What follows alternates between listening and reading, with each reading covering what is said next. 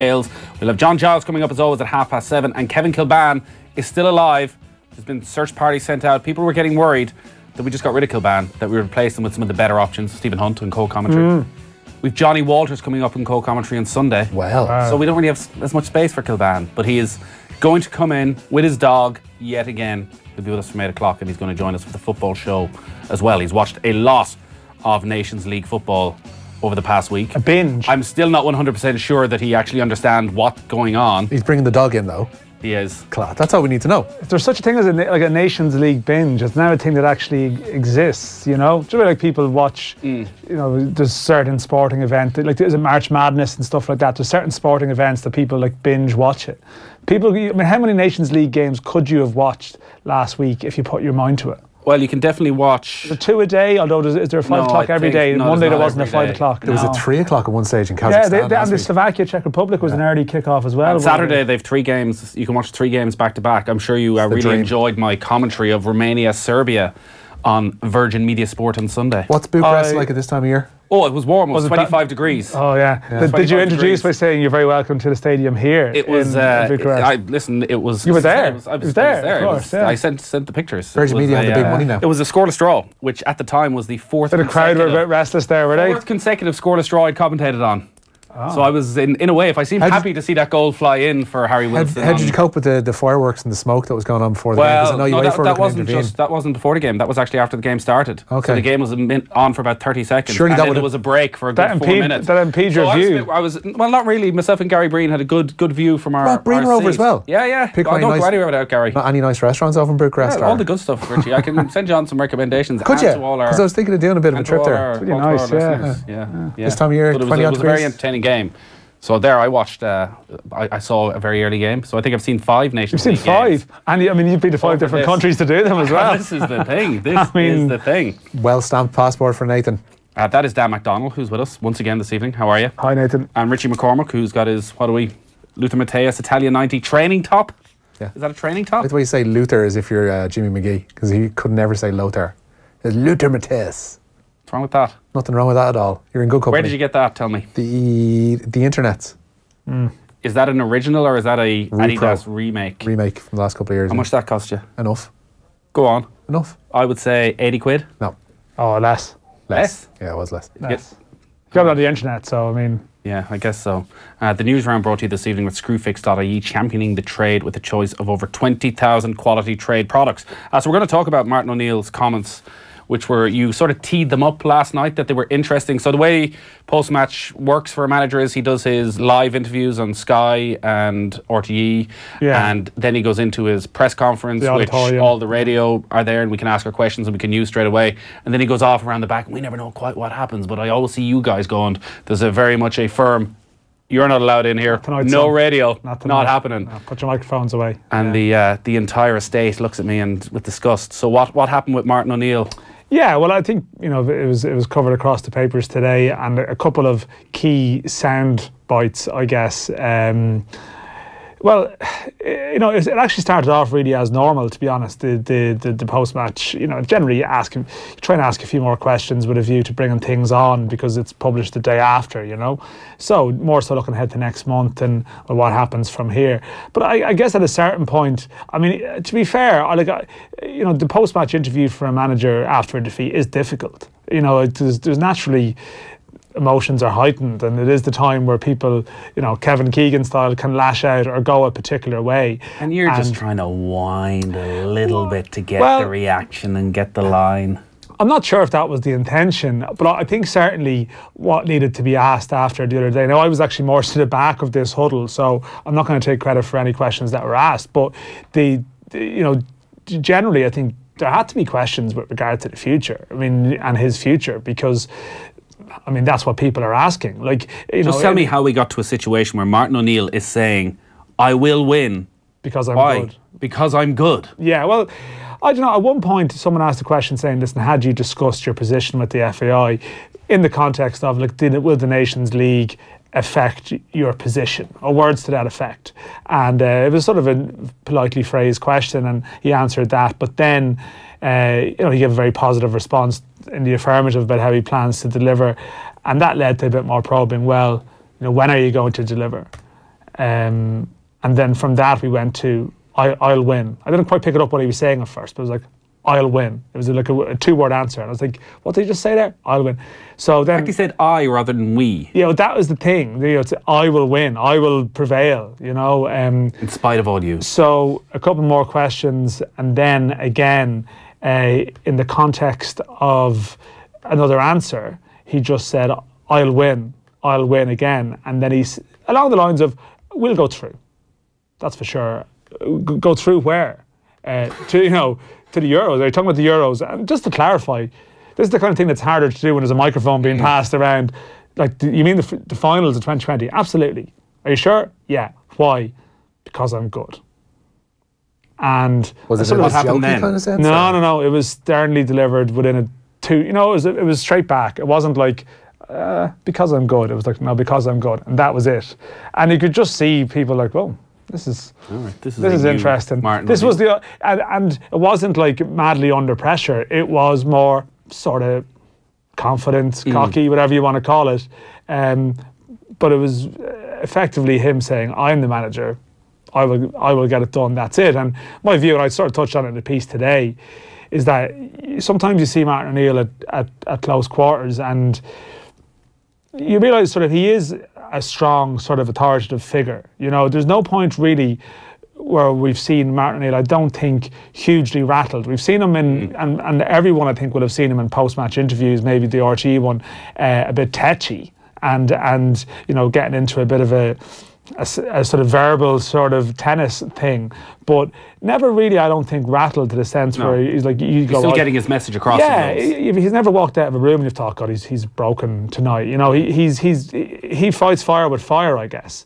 And this was him taking that view. And my view would be, can you imagine like the FAI board or someone trying to come in and say to Martin, well, you know, we're not really happy with results at the moment. He's a sort of a stronger character than anyone that we would be in that room with. You know, he's got absolute belief in himself. All the stuff about Forest. Tell me who's going to do a better job.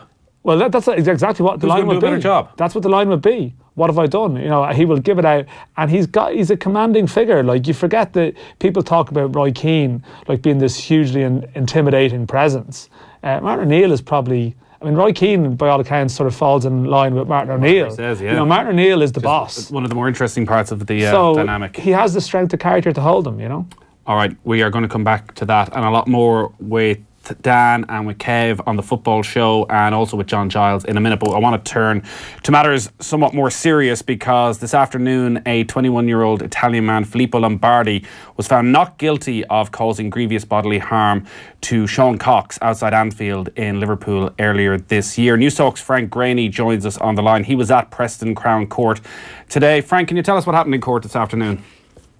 Well, at about 3 o'clock this afternoon, Nathan, the judge called the men and women of the jury back into Court 10 at Preston Crown Court to give them the majority verdict direction. They had been deliberating for just under 9 hours. They were sent out to begin their deliberations yesterday afternoon, and the judge told them that at that point he would accept a majority verdict. They returned to their jury room, but they were back in the courtroom a couple of minutes later, and they had arrived at a majority verdict, and they found Mr. Lombardi not guilty of inflicting serious bodily harm, grievous bodily harm on Sean Cox. We all know the aftermath and the devastating effects that had on Mr. Cox. He is now still in hospital. He's in the National Rehabilitation Unit in Dunleary, and we've heard during the trial that he suffered severe brain injuries when he was punched and knocked unconscious outside Anfield, and that was ahead of a clash between Liverpool and Roma in the Champions League last April.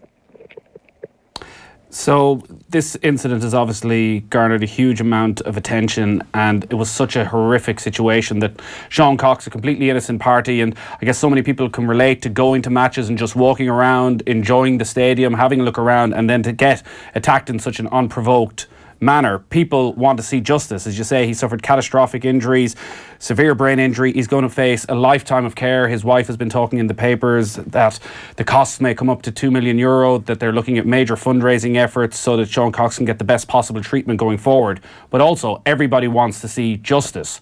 What happens from here so that the family get justice, that the person who inflicted these injuries on Sean Cox is found?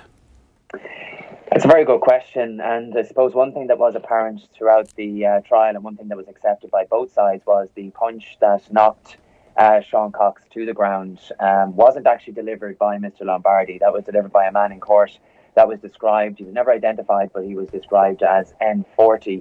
And we heard that a man has been arrested in relation to that punch, and he was arrested in Italy, and he is facing extradition proceedings. That's all the jury was told in relation to that. Mr. Lombardi was acquitted this afternoon, but let's not forget that he did plead guilty to a lesser charge of violent disorder, and he was sentenced to 3 years in prison for that. The footage that was shown throughout the trial, this was footage that was pieced together from CCTV cameras mounted on the cop, which is where, just behind the cop is where this incident took place. There was also footage from fans that were going to the game. The footage itself was frightening. You see Liverpool fans walking up the street towards the stadium. Everyone was in good form. We heard that Sean Cox was there with his brother Martin. They had their arms around each other. They were laughing. They were joking. They were looking forward to the game.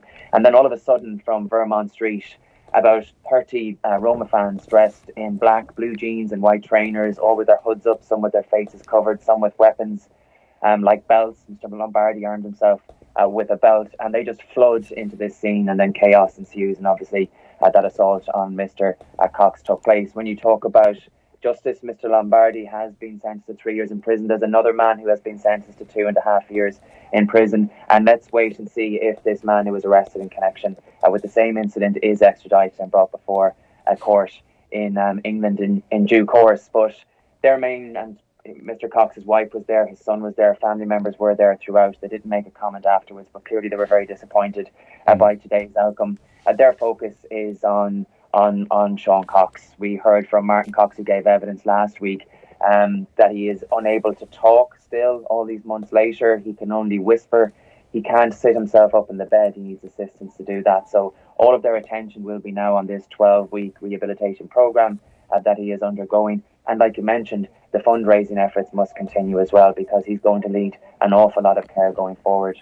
Yeah, thanks a lot for that. Frank Graney there of News Talk, who was at Preston Crown Court today. And of course, we will keep you updated on any of the fundraising efforts. We've had some people from Dunboyne GA on the show over the last couple of weeks, and anything that's happening over the next little while, we will let people know, because I know people around the country really do want to support the Cox family. So, Richie, where are we starting in the news round? We'll start with Buenos Aires. Happier news from there. Sean McCarthy Crean secured Ireland's third medal of the Youth Olympics this evening. The Cork teenager claimed a bronze by reaching the semi-finals of the plus 68 kg Kumite Karate.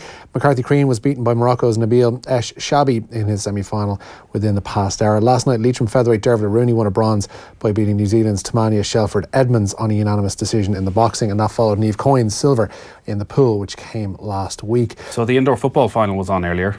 Brazil against Russia.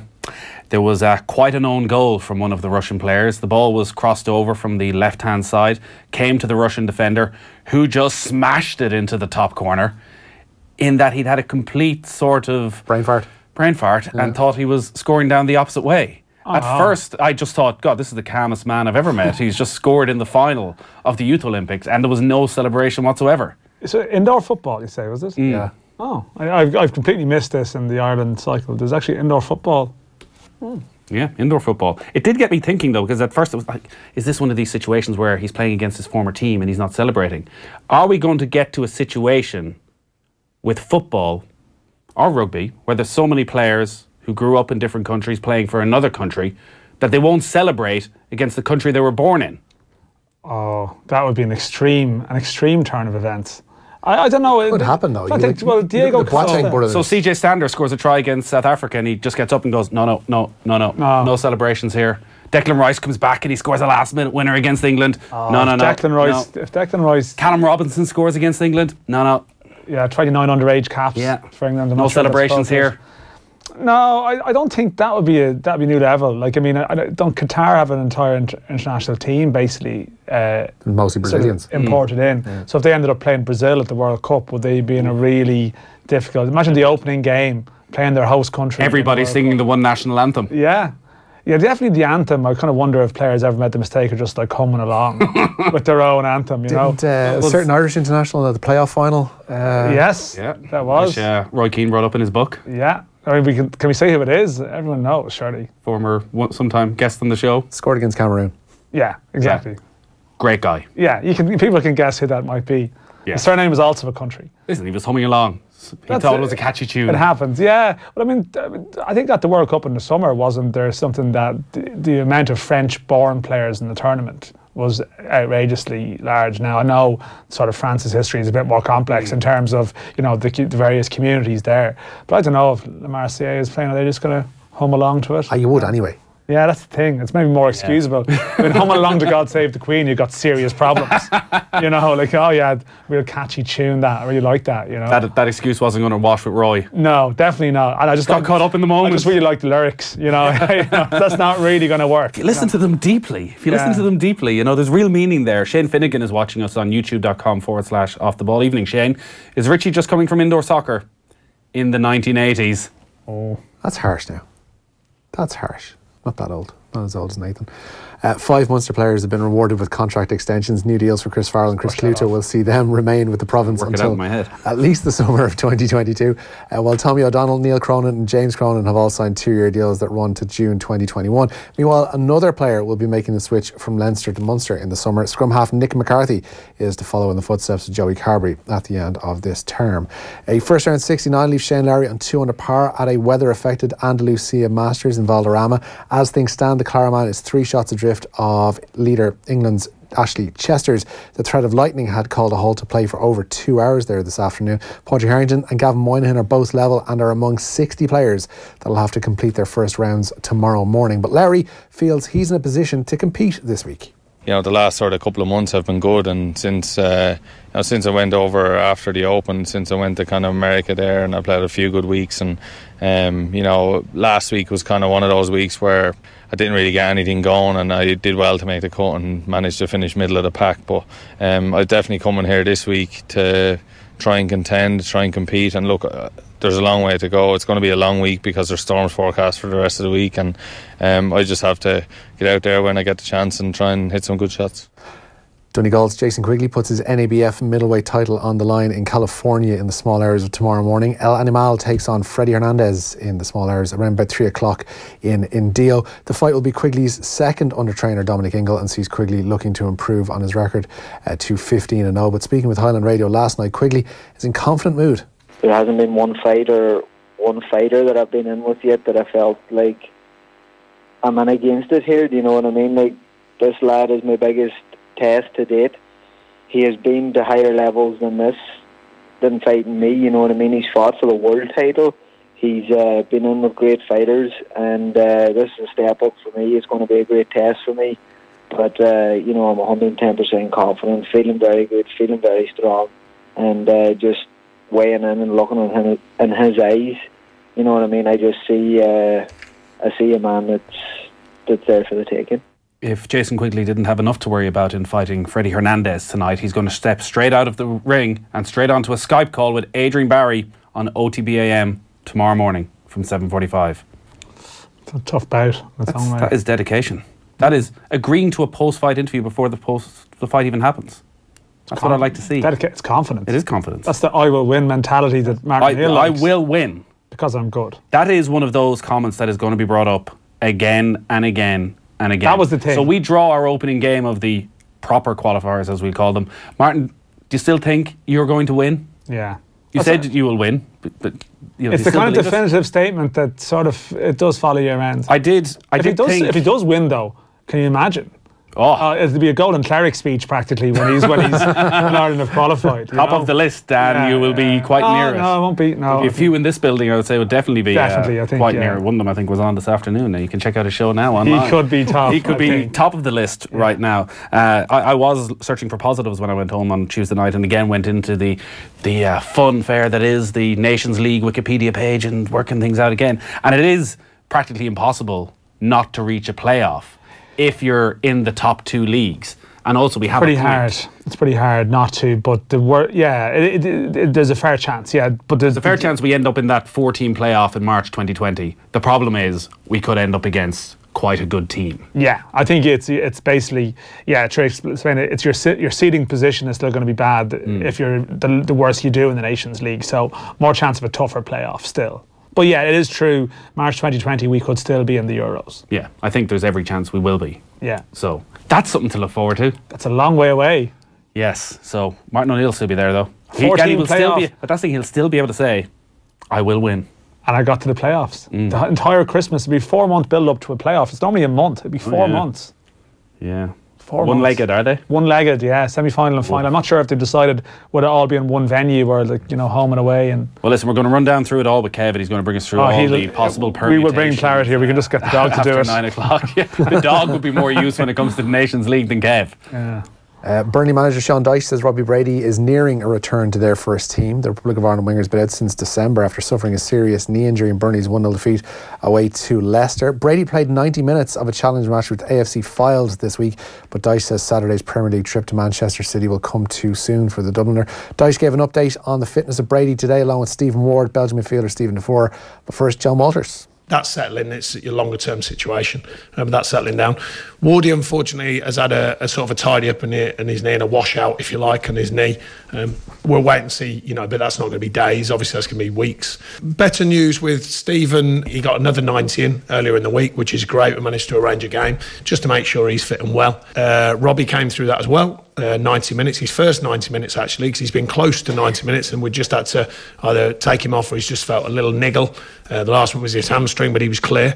That doesn't give him, that we're not going to clear him for this week or any of that, but what I mean is that's another great, step forward. So as we knew, a long-term injury for John Walters, he needs to start thinking about other aspects of his life, who he wants to spend his Sundays with. Oh God. Oh no. No. He hasn't entered that competition, has he? Oh, God. That's right. That's right. John Walters has won the chance to spend his Sunday afternoon with me. We're going to Goodison. As if a serious injury wasn't bad enough. I know. This is what it'll be a one-off, I suspect. He'll go inhaling eclairs at Goodison Park on Sunday. Right now, he's thinking he's done a bit of Sky Sports, he's done a bit of 5 Live. I'll give off the ball a go, and then he'll probably decide actually this media career is not for me. So John Walters is with us, Goodison Park. It is Everton against Crystal Palace, 4 o'clock on Sunday. We have a few things to talk about in the stoppages. Just the game. No, his family are all Everton fans as well. That's the thing. Well, that's why I've been targeting for a while, and I was always going an Everton game. It might be a nice place just nearby. So he's finally responded. And he has coming on Sunday. Of course, we'll just talk about the game if he's listening in now. We'll just talk about Everton. Nothing else will come up. That's not how it works. That's not how it works. At all. So that's Sunday.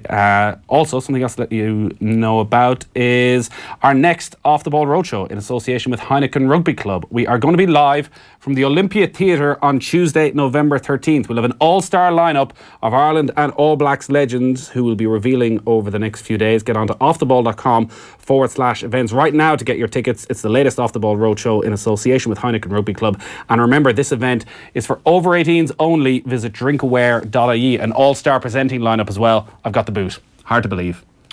After that wonder show down in Limerick. Nothing went wrong with that. I don't know what the problem is. Just leaving a high. Listen back to the edited version online now on offtheball.com. It's about 2 minutes long. It's pretty short. Cheers, lads. We'll talk to you again in a little while. Dancing around for the football show. John Giles is up next. Off the Ball on News Talk. Thanks to Screwfix.ie. Championing the trade with a choice of over 20,000 quality trade products. Galileo Figaro. Hiya. Freddie's right. Can you go a bit higher, Ivan? If I go any higher, only dogs will hear me. Try. Galileo Figaro. Hiya. Here, come on. How many more Galileos do you want? Calm down, Ivan. There's only room in this band for one hysterical queen. Next Wednesday on The Hard Shoulder, to mark the release of Bohemian Rhapsody in cinemas, Henry McKean is on the hunt for Ireland's biggest Queen fan. So if you think you could be champion, break free and email me now on henry@newstalk.com. The Hard Shoulder with Ivan Yates. With Nissan. Weekdays from 4 on News Talk. Who is Galileo anyway? In popular imagination, when we have an idea, a light bulb goes off. So what happens when Audi has an idea? They're even brighter. Until November 30th, Audi's offering complimentary bulb replacement, including xenon bulbs with every Audi expert service. At just €189, it also includes a year's roadside assistance and headlight focusing. See things in a new light. Book your Audi expert service today at audiservice.ie. At M&S, our Oakham whole chicken has a new lower everyday price of €4.50. And it's sourced from M&S Select Farms we know and trust. So now you can enjoy a quality whole Oakham chicken for a very tasty price. Same great quality, new lower price. M&S for less. See in store for details. So, item 1, rebranding. What's the update, Michelle? All done. Within budget? Yes, we partnered with Snap. They handled all of it. Creative design and production, the printing, promo and signage and installation. And our online design changes? Snap rebranded everything. The entire nationwide project? Yes, Snap is the largest print design and promotional product group in Ireland. Over 70% of Ireland's top 1,000 companies trust Snap. Need a marketing partner with quality solutions? Talk to Snap. Dublin, Cork, Limerick, Mayo and Galway. Visit snap.ie. Bruce Betting, Sportsbook, Casino and now Live Casino. Download the Bruce Betting app to see why for the Premier League, Bruce Betting are giving you more. With price boosts, live in-play betting, cash out and ACCA insurance. Make Bruce Betting your Premier League bookmaker. Bruce Betting, in-store, online and now on your phone. Please gamble responsibly. See dunlewy.net. At the Cork International Hotel, we really care about your business. Whether it's a conference, an event or a meeting, we will ensure your business gets a standing ovation. Call our dedicated team today to discuss your next event in Cork's leading business hotel. Visit corkinternationalhotel.com. This week at Expert Electrical, when you purchase a Dyson V8 Animal or a Dyson V7 Motorhead, we'll give you a complete home cleaning accessory kit. Don't miss out, only while stocks last. With 67 stores nationwide, there's a local expert near you. Find yours at expert.ie. Terms and conditions apply. First man to walk on the moon. It'll be a hell of a ride. First Man has critics rating 5 stars. It's a blockbuster that's out of this world. It's an extraordinary cinematic achievement. It will take your breath away. Good luck. From the director of La La Land, Ryan Gosling. We have serious problems. We've got this under control. Claire Foy. You don't have anything under control. It's the best movie of the year. Do you think you're coming back? First Man. In cinemas now. Certificate 12A. Football on Off the Ball. In association with the faster-than-ever Boyle Sports app, with hundreds of pre-live and in-play football markets. Download it now. Boyle Sports. Time to play. It is that time of a Thursday. John Giles is on the line. Evening, John. Evening, Nathan. So another deeply disappointing and frustrating week for the Republic of Ireland. Just the 1 point from the games at home against Denmark and Wales. We'll get into the details of what went wrong, but overall, looking at the two matches, what were the basic fundamentals that went wrong for Ireland? Well, there were quite a few, actually, Nathan. We didn't play at all well against Denmark. I think Denmark were lucky enough for us. We're satisfied with a point with a bit to go. We never got the ball. We never played on it. I thought we were lucky to get away with it on the night. It was a little bit better for against Wales. There was more life in it. I think Robinson made a difference coming on the pitch, bit of life up the pitch. Mailer was back in his proper position. So all those things helped on the second match. But overall, the two matches, you'd have to say, were very disappointing. Yeah, hugely frustrating, I think, for anybody who was at Lansdowne Road for the two games. We might start then on the team selections over the two matches. And I guess the most interesting and controversial part of the team selection was the inclusion of Cyrus Christie in the middle of midfield, which Martin O'Neill said was a decision he had to make. He felt to maybe accommodate Matt Doherty as a wing back. But Cyrus Christie said he'd never played in that game as a senior footballer. He hadn't played there probably since he was 14 years of age.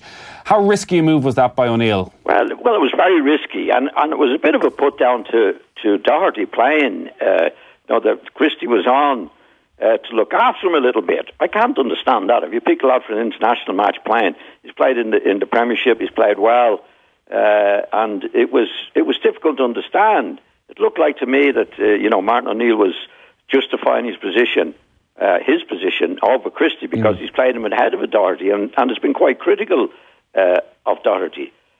So, I mean, when you think of the players on the bench, you had Mailer on the pitch who was captain only last year and wasn't playing. So, like, Christie's a good-hearted lad and he did okay. But it's a wing and a prayer. When you put any player in, Nathan, whether it be full-back or goalkeeper, who hadn't played not goalkeeper because he's playing that position, or anybody else who didn't play in that position regularly or hadn't played in since he was 14, you couldn't possibly know what he's going to do.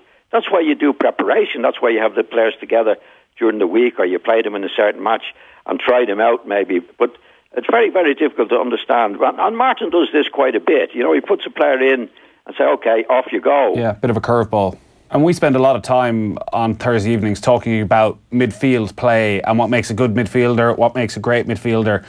And for Cyrus Christie, with that inexperience, we saw time and time again when he received the ball, he just didn't seem to have the confidence in himself, or maybe the ability to be able to turn and face the opposition and raise his head. His first inclination every time, it seemed, was almost to go backwards to take the simple pass. So when you look at somebody coming in from a totally different position on the field, playing there for the first time, like, how difficult a task is it? What are the basic skills when you watch Cyrus Christie of a midfielder that he was missing? It's very difficult, Nathan, because he's been playing all his career, as I can see, as a fullback.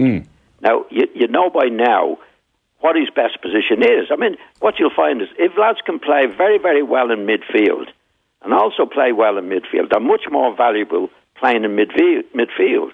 So Christie, that is definitely his position where he goes.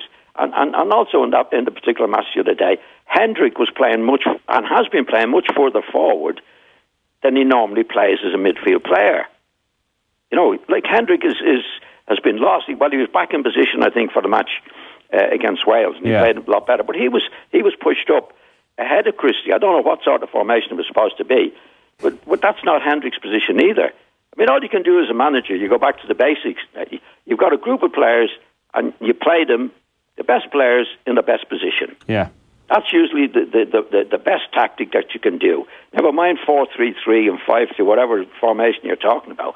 Play your best players in your best position. And if Doherty deserved to be in the team ahead of Christie, that doesn't mean Christie has to be in the team. I mean, you've got Hendrick, there's a couple of midfield players that could play, I would say, had proven to be playing better than Christie in middle field, because nobody knew how Christie was going to play. Yeah. Now, Christie is a good-hearted lad, there's no doubt about that. I didn't do much wrong over the two games either. But that's, he's a fullback. His best position is fullback. Yeah, you'd wonder what it does for the confidence as well of some of those midfielders like David Myler, who must be wondering what's gone on, considering he was pretty much man of the match in Cardiff in the win a year ago, and since he was taken off at half-time against Denmark, has barely seen any time on the pitch at all, and you see a right back coming in to take her place. Yeah. Well, it looks like in Myler's case, I'd be thinking, I think I'm being blamed here for the first half against Wales last year, because he was captain, as you say, and he played a lot of good matches before that. Well, he played really well. He played at right back at one stage, and he was a good all-round player. Yeah. To be honest, I don't know what he'd be thinking at the moment, Nathan. Do you just trust, though, the way that Martin O'Neill talks about his players, that he understands the dressing room, that by almost giving them a kick up the ass at times, that maybe he feels that's the method of motivation that works, than rather than putting a hand around their shoulders, or does it seem a little bit unusual? Well, it can take all sorts of different things, Nathan, but in my experience, the best way you do that is in the privacy of the dressing room. And nobody knows about it. You know, you can give a player a telling off when it's between you and the manager, and that's it. I mean, the manager's giving it to you there and then. It's between you and him, and what he wants to get the best out of you. But I've never seen the manager get the best out of a player by doing it in a public way. Never seen it. I mean, I've seen dressing room telling offs. I've had them, but nobody knows anything about them. But to get to the point, does it help? I don't think it helps. Done privately, you can get the biggest telling off you can get, and it's really can be really hurtful. But publicly, you don't have to do it publicly, Nathan. Definitely not. The lack of goals is becoming a greater and greater issue. And you look back over the last 18 months, Ireland have played Denmark twice at the Aviva Stadium. They've welcomed Wales to Dublin twice. They played Serbia. They played Austria. Those 6 games against pretty decent quality opposition. They've scored 2 goals. Now, the obvious answer, and Martin O'Neill bring this up, is that Robbie Keane and his 68 international goals aren't there anymore. Is it up to Martin O'Neill, though? Is it his job to find another way? Because at the moment it seems he's just looking at Shane Long and Aidan O'Brien and Seanie Maguire and Scott Hogan and saying, well, these guys aren't up to it, so what else can you expect? Well, I think there's a way to approach it. I mean, what Martin is saying publicly is, or what I get the feeling is, we're doing everything well apart from scoring goals. Well, I don't think that's the case. I don't think we're doing everything well apart from scoring goals. Of course, you need goal scorers, but it doesn't mean you have to concede goals as well, Nathan. You know, because I've seen plenty of teams who didn't have good goal scorers, but they don't concede goals. So there's different elements of of the team. You've got the defenders, you've got the goalkeeper defenders, you've got midfield players. They all help to create goals. I don't think we've been creating a lot of goals. So players you could say, oh, God, if Robbie Keane, he would have taken that particular chance. I don't think the lads up front, the new lads coming in, like Robinson was good. I thought there was plenty of life about him the other day in the second match. But I don't think you could look at any of these players that have come in and say, oh, he missed 2 or 3 chances in a match, or he missed 2 or 3 chances. I mean, against Denmark the other night, I don't know if we created 1 chance for anybody to miss. No, it's hard to remember any even real moment of one note. name where you say, if Robbie Keane had been there, he would score. I think what Martin is saying, he's making general statements. We don't have a Robbie Keane, so therefore we're not scoring goals. But what about midfield? Midfield are not playing well to make the goals. Well, that's what that was the point I wanted to ask you on. So you talked there about looking at teams down through the years who didn't have a great goal scorer, but still managed to score goals. So what are they doing that we're not doing? Just a second. What about the World Cup? Giroud didn't score a goal in the World Cup. But they played well and other players scored goals. So that would be the perfect example. In a World Cup and the centre forward gets a winner's medal, deservedly so from Giroud's point of view, but he didn't score. So you can have all-round players that can come in and score. We haven't been missing chances. This is the point that I make all the time, that you couldn't say, well, if Robbie Keane was there, he would have scored that. There's quite a few more bits and pieces I want to get to over the couple of games, John. It sounds as though everything you're talking about, though, almost comes down to organisation, because you mentioned the lack of chances against Denmark. The one sort of half chance that Ireland had was that shot from 20 yards out from Cyrus Christie that was well saved by Schmeichel. And that came from the one time, I think, in the entire game where Shane Long won the header and actually knocked it down to one of his teammates who was standing only 7-8 yards behind and was flicked out quickly to the wing. And even that long ball game that you might associate with Quinn and Keane, that felt like it was something that was worked on a lot, that there was an understanding between Quinn and Keane. They knew where they were, where that just doesn't seem to be there. That was a long ball game, but it was constructive long ball. See, there's a difference between knocking to Shane Long now on his own up the pitch with little chance of getting ahead, and even if he did get on head on it, Nathan, there's nobody there to support him, and he can't do anything about it. Whereas when Quinn played with Keane, these were long balls, but they were constructive balls to Quinn's head, knocked on to Keane. There's nothing wrong with that. There's a difference between a long ball game where it's constructive and you're doing something right, rather than hitting long balls out of defence where the centre forward it's in Long's case with Ireland, no chance of doing anything. That's where you need the players, to combine from the midfield to make it for the lads up front, make it easier. But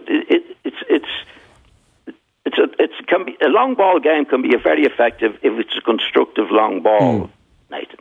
But if it's just knocked out from the back, then it's Lane Sean has no chance. The main thing is, well, Nathan, is picking the right players in the right position. You talk about tactics, long ball, short ball, whatever it might be, but basically you're going back to playing your best players in your best position.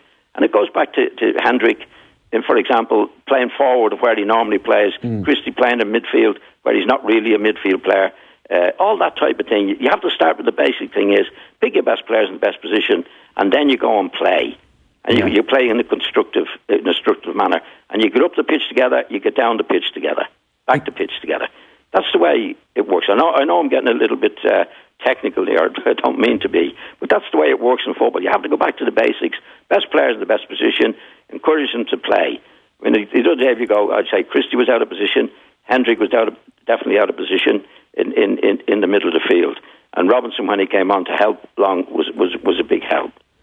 All right, John, we're going to take a very quick break, but I want to get your thoughts on the goal and the manner in which we conceded the goal, and also Martin O'Neill's future, whether he should stay or whether he should go. But we'll get into all of that right after these. Football on Off the Ball. In association with the faster-than-ever Boyle Sports app. Multiples made easy and personalised content on every sport. Download it now. Boyle Sports. Time to play. There you go. Your mum's messages and a £5 change for her. Oh, thanks, Jim. I'll be keeping that change to cover my expenses. Many people have money taken from them without their permission. It's called financial abuse. Could this be you? Safeguarding Ireland promoting the rights of vulnerable adults. safeguardingireland.org. Ferco windows and doors keep the heat in and the burglars out. Guaranteed. See ferco.ie. This is Harry, Barry and Gary, the hottest app developers in town. Working from their bedrooms, they keep their customers happy whilst keeping their costs down. With eReceptionist, the guys have a real 01 Dublin landline number which then forwards to their mobiles. They each have their own extension linked to their personal schedule, so when Harry's on a date with Carrie, his calls forward to Gary and Barry.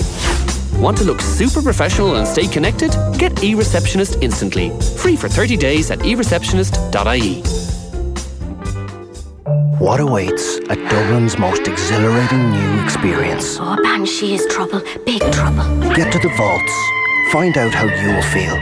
Immerse yourself in 6 Irish stories. Don't lose your head.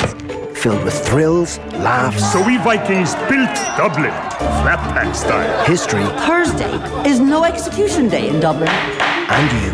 Opens 19th of October. Book right now at vaults.live. The Vaults. It's one hell of a live experience. It's 20 years since Liffey Valley Shopping Centre first opened its doors. That's 20 years of shopping, dining and fantastic entertainment. We've come a long way, with over 80 stores, 20 restaurants and a 14-screen cinema. And we've lots of exciting plans for the future. We'll be celebrating our birthday in style, with a host of giveaways and an exclusive party just for you. All will be revealed soon, so come and join the party at Liffey Valley. 20 years and still growing. We've come a long way in the last 25 years. From all being part of Jackie's army to following Martin's men. From nights in with Gabo to Netflix and chill. From cups of tea in the kitchen to matcha lattes on the go. From getting the shift to having to swipe right. And from Skoda being a funny-sounding name to being one of the country's favourite car brands. And we wouldn't change a thing. Celebrating 25 years in Ireland. Skoda. Made for Ireland. It's time to party, have fun and save big at Harvey Norman. We're celebrating 15 years in Ireland and 15 years of great value and service with a 15th birthday sale. Get the Samsung fridge freezer with no frost technology and all-round cooling, which keeps your food fresher for longer for just €529, saving you €200. Celebrate and save with us today. The Harvey Norman 15th birthday sale, now on. Go! Football on Off the Ball. In association with the faster than ever Boyle Sports app for exclusive price enhancements on the biggest games around. Download it now. Boyle Sports. Time to play. You're welcome back. John Giles is still on the line. John, I want to talk about the goal that Ireland conceded on Tuesday night. From Harry Arter's pretty reckless foul to Darren Randolph taking that unnecessary sidestep to his left, and particularly the way the wall for the free kick fell apart. Is that somewhat symbiotic of the wider disorganisation that seems to be there around the team?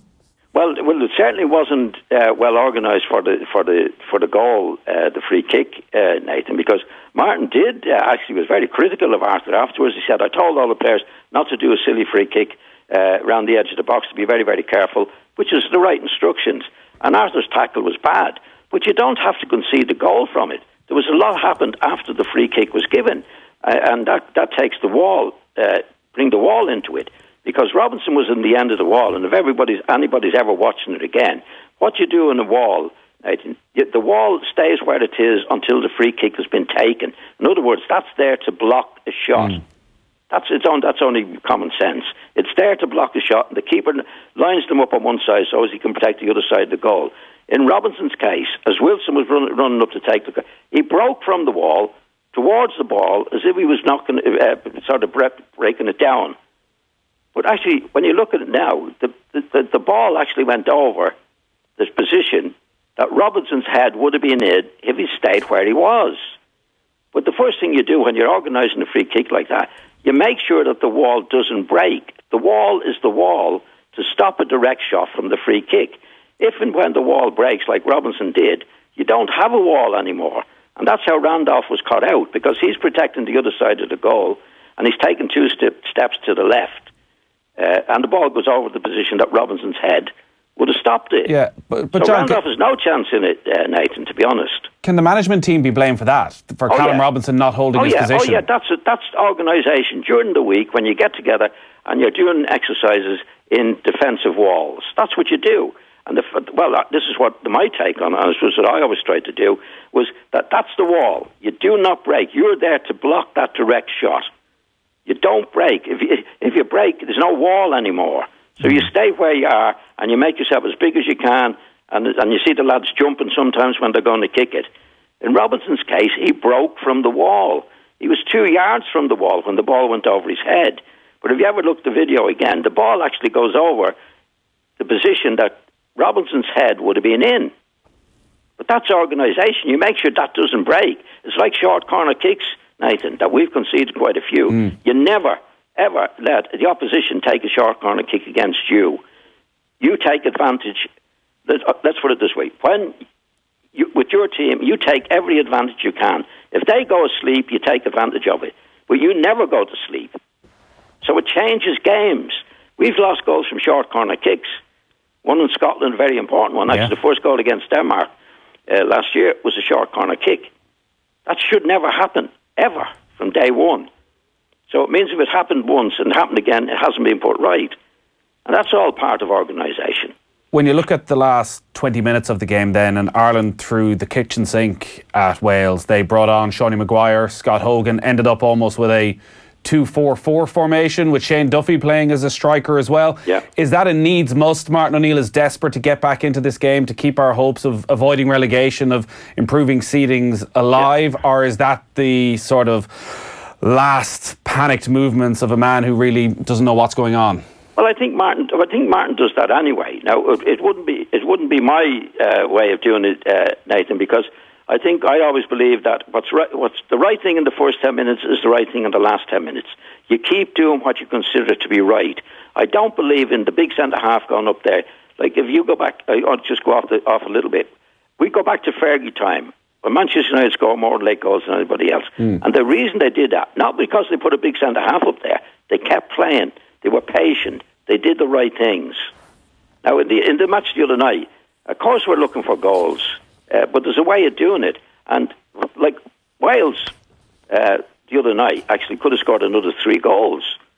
Yeah. When we were pressing up the field. I think that's desperation stuff. And the point I think there is you keep your head.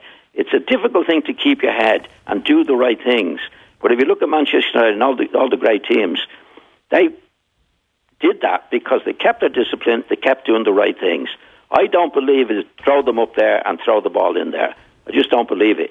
I don't think it works, and I think we could have conceded another 2 goals. You keep doing the right things all the time and keep your head. Okay, you can make the substitutions. There's no problem with that, Nathan.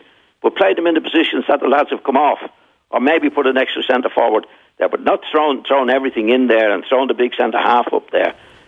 Wales with the breaks the other day, it could have finished up 4-1. Yeah, I easily. guess. And we didn't that's actually where create a chance, did we? No. From the players chucking it in there. Yeah. Not really. People, I guess, misremember Fergie time, and as the years have gone on, think it's just throwing as many men forward as possible and forget that actually Manchester United rarely, if ever, conceded a goal when they were pushing men forward at the end of the game. You had Scholes, you had Keane, you had these guys. Keep playing it, complain. That didn't happen by accident. That was the manager insisting. And these were young players coming into the team at Manchester United. But Fergie always keep playing, push it, keep in your positions, keep playing. If it's the right thing in the first minute, it's the right thing in the last minute.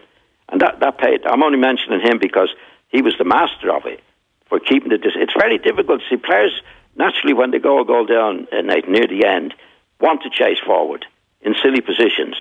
And players play in silly positions. Oh, we need a goal. We need a goal. I'll be of course, the hero. you need a goal. Yeah. But the best way to do it is to keep your head, keep playing, keep doing the right things. If it's the right thing to do, it's the right thing to do at any stage in the match. And throwing the big centre half up, it works now and again, but most times it doesn't. You're more likely to concede a goal. We've had almost a year now of pretty intense speculation about Martin O'Neill's future, and it's only intensified yet again. But he was quite bullish after the game. There were some really interesting quotes in this morning's newspapers in a piece that was off mic, where he basically said, when he was asked about qualification, which is, listen, there's still a hell of a long way to go with the way the Euro 2020 qualifiers are set up, he said, "I will win. Why? Because I'm good." What do you make of that? Well, I was always told when I was a kid, self-praise is no recommendation, Nathan. Martin has to do the job. Okay, he's in a difficult position. He might turn around. I wouldn't say. I don't think it's right to be bullish in this particular situation. Actually, what he's saying was, well, look, it doesn't matter whether we're in, third seed or fourth seed. We've done it before than that. But the idea of this competition, our big team, is actually to go up the seeding. Yeah, I think it's a big advantage. Obviously, that's what we've always tried to do over the years, to win the matches, win the friendly matches, so you're seeded and make the draw a little bit on paper a little bit easier for yourselves. But Martin is dismissing that now as if, well, it doesn't. I don't care. Like where we're seated, we still have the job to do, which is a positive approach in many ways. I wouldn't say it was realistic, but it's positive if you want to be positive. So from the 1-0 win in Wales last year, Ireland have only won one game since then, a friendly against the USA. When you look at it now, do you think O'Neill and Keane should be given the opportunity to lead Ireland into the qualifiers, the proper qualifiers when they start in March? Or does it feel as though the air has gone out of the balloon, that we just need a change, that we need something to reinvigorate Irish football? I think it needs to be reinvigorated, Nathan, but I'm not so sure it would be the most best. I don't sure it would be the best thing to do to change the management team at this particular time. Why? Well, it's difficult to know. Are they going to pick it up? Do they know it better than anybody else? Are they going to win a few matches? It can happen. And then you say, no, okay, we'll get Joe Bloggs in. Now you're taking a gamble as well. Like I think it's probably. I'd say probably the right time to make the change was immediately after the last qualifiers, and give the new manager a real chance through these competitions to build a team to go to the next stage. Yeah, I think the present manager team they don't have the confidence of the people now. They're in a very, very, very difficult position, I think. Yeah, so you don't think that there's a quick fix, that actually there's a manager out there who can come in and get another 25, 30% out of these players? There's a lot to be said for that as well. Now, I'm sort of hedging me bets here a little bit. Come on, John, get off the fence. There's a lot to be said for that as well, Nathan. Now, it's to be quite honest, picking a new manager and deciding what's the best thing to do, I would hate for my life to be on the line making those particular decisions. Certainly, now Martin is bullish now at the moment, but the time to be bullish is the last few weeks when we've been actually playing well. So there's not much credit in the bank, let's put it that way, Nathan. But I'm not so sure whether it be correct at this particular stage to make a change or not. Fair enough. I wouldn't be sure. I probably would go. I'd probably go on the side of making a change. All right, you would. You actually think, when you think about it, then that maybe the better option now, slightly, is that we do make a change in management. We're going to wrap it up. We do have a comment in on Facebook, John, saying, "Dust the boots off, John. We could do with a player like you again. Would you fancy it if you were there, late 20s? Do you think you could make a real impact on a team like this, or is it just with that management team, with the setup, with finding out a team an hour beforehand, would it be more hassle than it's worth?" Well, it's difficult. It's difficult to know, Nathan. I don't know. Let's put it this way. I'd love to have the opportunity. Wouldn't we all? John, great stuff as always. We'll talk to you next week. Thanks, Nathan. Join the conversation on Facebook and Twitter. At SEAT, we know you're on the move all the time. Up, down, fast, slow. So what about a car that moves you? Available with advanced full-link technology and wireless phone charging. Alert with pedestrian monitoring and blind spot detection. Stylish with full LED lights and interior ambient lighting. Made possible with extremely low monthly repayments and scrappage of up to €5,000. Tempted? The 191 SEAT range. Make your move. Visit seat.ie/191. Terms and conditions apply.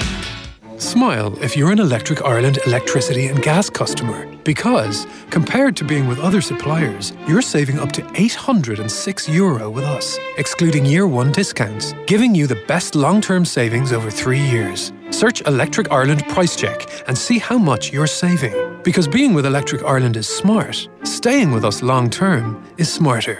Electric Ireland, that's smarter living. Conditions apply. Estimated annual bill is €1,673. Year 1 discounts excluded. Dual fuel, direct debit and online billing. Residential customers only. See comparison at electricireland.ie/price check. Based on rates at October 1st, 2018. With over €2.5 billion in funds under management, 30,000 investors and nearly 50 years in operation, if you're looking for an award-winning fund manager with exceptional customer service, BCP Asset Management may be right for you. For information on BCP's investment range, contact your financial advisor or visit bcp.ie. BCP. Grow your investments, reduce your risk. BCP Asset Management DAC. Trading as BCP is regulated by the Central Bank of Ireland. It's the security of knowing that if an alarm is triggered, there's a rapid response by trained professionals. Top security. The sign of security. October 26th is polling day. On that day, you will be asked to vote on a change to our constitution. The question is about whether or not we remove the wording that requires blasphemy to be a criminal offence. To get all the facts from a clear and independent source before you make up your mind, go to refcom.ie. Everything your vote means is explained there. Because on October 26th, your vote means everything. Brought to you by the Referendum Commission. What you need is a real hab. Brady Family Hab. 100% Irish. 100%. A ham requiring no passport, no visa, no airline ticket, nor excess baggage allowances. You won't find Brady Family Ham at the arrival gates. For Brady Family Ham is no international traveller. So book your trip to the chilled cabinet and look for the ham less travelled. Brady Family Ham.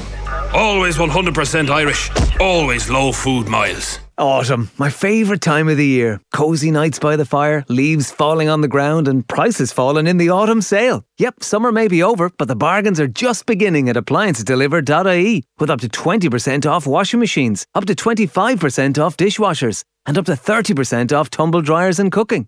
And for those long nights in, binging on box sets and stuffing your face with chocolate, there's also up to 20% off TVs. The autumn sale ends soon at appliancesdelivered.ie. On 106 to 108 FM and at newstalk.com. This is News Talk. Good evening, I'm Tom Swift. A jury has cleared Roma fan Filippo Lombardi of engaging in a joint attack that left Liverpool fan Sean Cox with severe brain injuries. Following his acquittal, Mr Lombardi was jailed for 3 years for a separate charge of violent disorder. Our court's correspondent Frank Graney reports from Preston Crown Court. Footage showing a group of Roma fans flooding into an area populated by Liverpool supporters on their way to watch their Champions League clash last April was shown to the jurors during this trial. Filippo Lombardi admitted being out front of that group and insisted he was lost and simply looking for the entrance to Anfield's away supporter section. Sean Cox had travelled from Dunboyne, County Meath to watch the game with his brother Martin. He suffered catastrophic injuries when he was punched to the ground by another Roma fan. Mr Lombardi was accused of then lashing out with his belt and inflicting grievous bodily harm on Mr Cox, a charge he was cleared of this afternoon after 9 hours of jury deliberations. The 21-year-old didn't walk free from court though. He was jailed for 3 years for violent disorder, a charge he pleaded guilty to last month. During the trial, the court heard another man has been arrested in relation to what was described as an unprovoked attack on Mr Cox. Frank Graney at Preston Crown Court. Brexit has been described as the political equivalent of climate change by the Taoiseach. Leo Varadkar warned that business leaders won't wait for politicians to reach a deal before making decisions that could profoundly affect Ireland's economy. He added no one has been exaggerating the threat of violence in Northern Ireland if there's a return to a hard border. Earlier, the British Prime Minister Theresa May said lots of work still needs to be done if a deal is to be reached before Christmas. On the withdrawal agreement, there are a few but considerable outstanding issues in relation to the Northern Irish backstop. I'm committed to working with the Commission and EU leaders to resolve these as quickly as possible. There's a lot of hard work ahead. There will be more difficult moments as we enter the final stages of the talks, but I'm convinced that we will secure a good deal that is in the interests of the UK and of the European Union. A rare case of BSE, otherwise known as mad cow disease, has been detected on a farm in Scotland. Restrictions have been placed on the site in Aberdeenshire, while investigations are carried out to identify where it came from. The Scottish Government says there's no risk to human health. News Talk Weather. Thanks to Des Kelly Interiors. Supplying and fitting your new carpet or wood flooring in time for Christmas. DesKelly.ie. Dry in most areas with some outbreaks of rain and drizzle in the west and northwest. Lowest temperatures 2 to 7 degrees.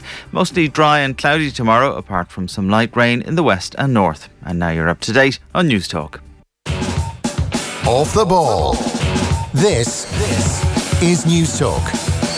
All right, you're welcome back to Thursdays Off the Ball. Nathan with you until 10 o'clock. Andy Lee coming up shortly, looking ahead to the weekend's boxing. And we will talk to Neil Cotter, who is the author of a new book, Dublin, the Chaos Years, the gory years of Dublin football when they went 16 seasons without winning an All-Ireland title, the glory years as it was for the rest of us. 53106 is the text number. A text in from the Lucan Lothario, who has been in touch